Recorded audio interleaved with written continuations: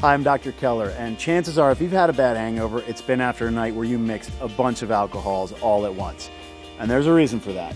Different alcohols have actually different properties. And even though ethanol is the same in all of them, that's the thing that gets you drunk, it's the other additives and things that happen during the distillation and fermentation process that give each alcohol its own specific quality.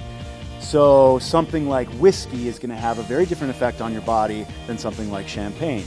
Once you start mixing them all together, it's a little bit like someone who's mixing a bunch of different drugs.